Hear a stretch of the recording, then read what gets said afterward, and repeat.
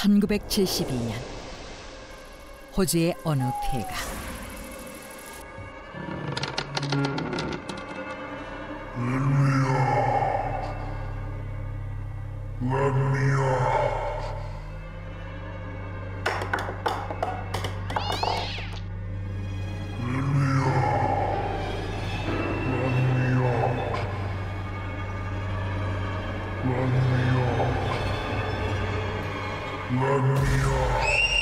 그곳에 인형이 하나 있었다. 그런데 그 인형은 호주에서 가장 무서운 인형으로 꼽히게 된다.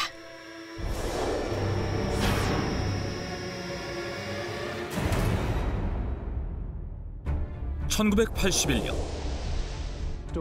호주 지역방송의 다큐멘터리가 큰 화제를 모으는데 뜻밖에도 다큐멘터리의 주인공은 인형이었다.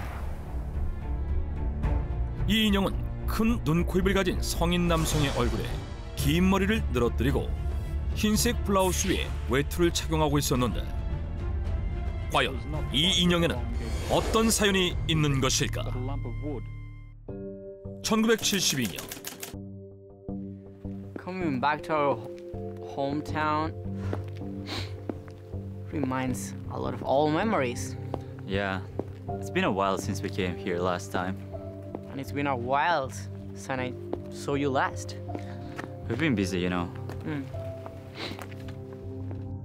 퀸즐랜드에 살고 있던 20대 청년 캐리 월트는 할머니의 장례식에 참석하기 위해 고향인 뉴사우스웨일즈의 와가와가 마을에 방문한다.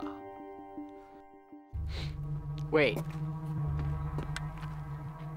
Wasn't there an abandoned house around here? Oh, you're right. Yeah. We tried to get it and get our guts to it, remember? Even beating on it. And both couldn't. Wanna try again? Wonder if it's still there? Are you serious? 그들은 고향에 온 김에 예전부터 마을에 있던 폐가에 가보는데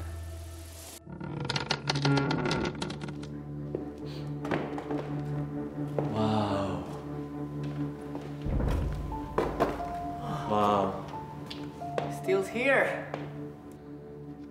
What are we doing here, man? Let's go. What? Don't tell me you're still scared. This is how it looks like. This is how it really looks like. Ah! You're still a coward. You're still a coward. Whoa! Whoa! Oh my God! It's ghost! I'm not kidding. What on earth is that?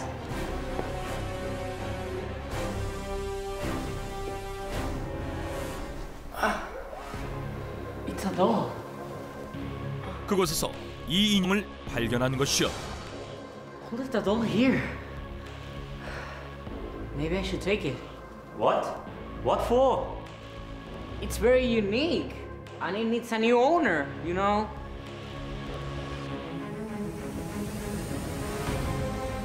캐리는 특이하게 생긴 그 인형이 마음에 들었고 이에 인형에게 레타라는 이름을 붙여주고 자신의 집으로 가져간다. 그런데 그 뒤 이상한 일이 벌어진다.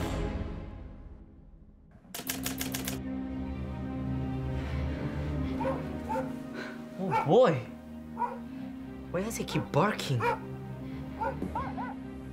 캐리가 키우던 온순한 개가 갑자기 폭력적으로 돌변해 인형을 물어뜯으려 하는가 하며 What an interesting doll. Yeah, it's very unique.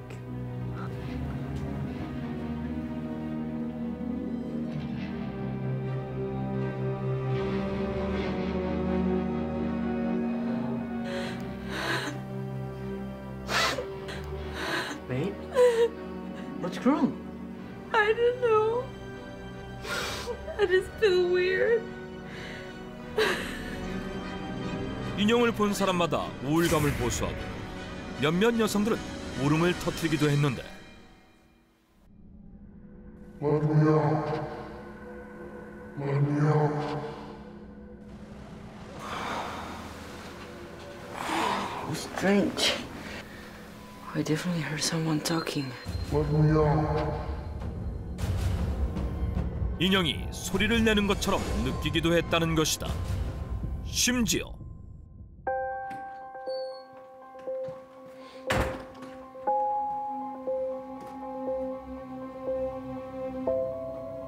Who is it?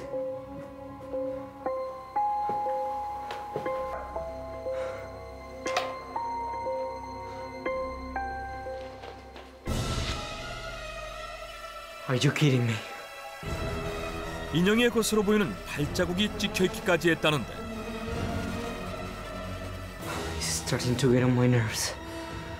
I should take it somewhere. Far away and throw it away. 이에 캐리는 인형을 집에서 치워버리기로 한다.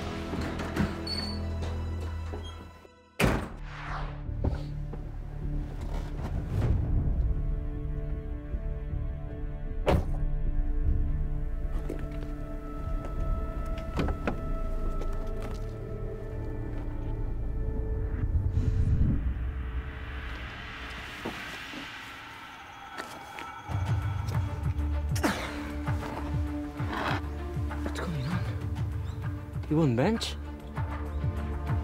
그런데 이상하게도 인형이 차에 딱 달라붙은 것처럼 움직이지 않았다는 것이다. I don't think this is an ordinary doll.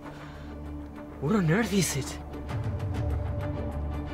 결국 게리는 인형을 버리지 못했고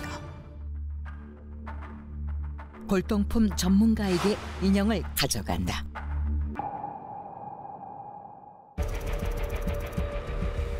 This doll? I reckon it was made 200 years ago. 200 years ago. Can't believe it's that old. 분석 결과 인형은 200여 년 전인 1800년대 동유럽에서 집시들이 사용하던 재료들로 만들어졌다는 것이다. 그리고 무엇보다 놀라운 것은 And this hair? I believe it's human hair. What? 인형의 머리카락이 실제 사람의 머리카락이라는 것이었는데 그 후 이 사실이 알려지면서 1981년 다큐멘터리 방송에 인형과 함께 출연한 것이었다. 이에 방송 촬영팀은 인형의 비밀을 알아내기 위해서 심령술사 키샤와 함께 캐리의 집을 찾는다. 그런데 Mr. Walton, can I have a look at your doll, please? Sure.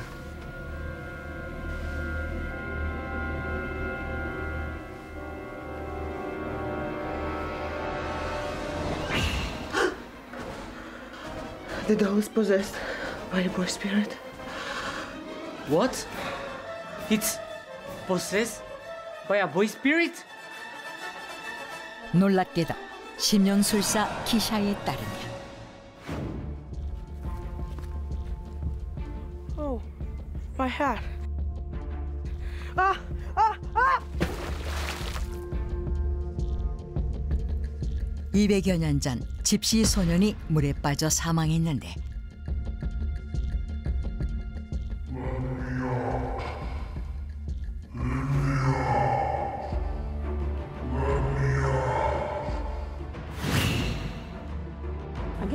그 아이의 영혼이 아이가 생전에 가지고 놀던 이 인형 안으로 들어갔다는 것이다.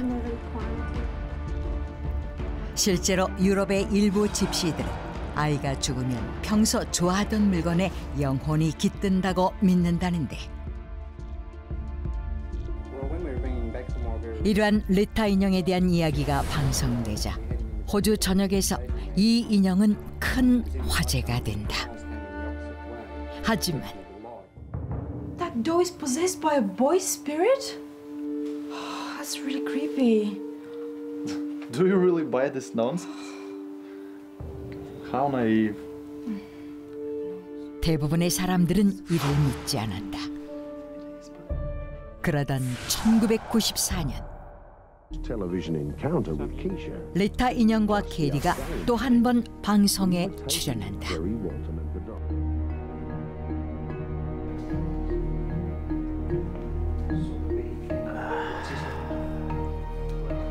What the hell we're doing with a doll night?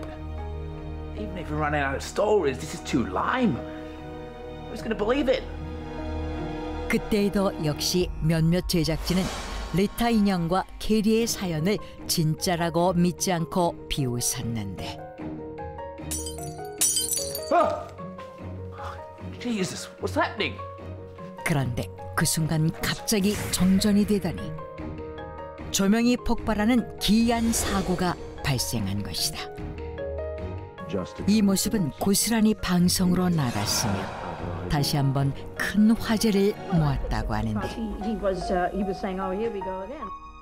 그렇다면 정말 이 인형에는 200여 년 전 익사한 아이의 영혼이 깃들어 있는 것일까?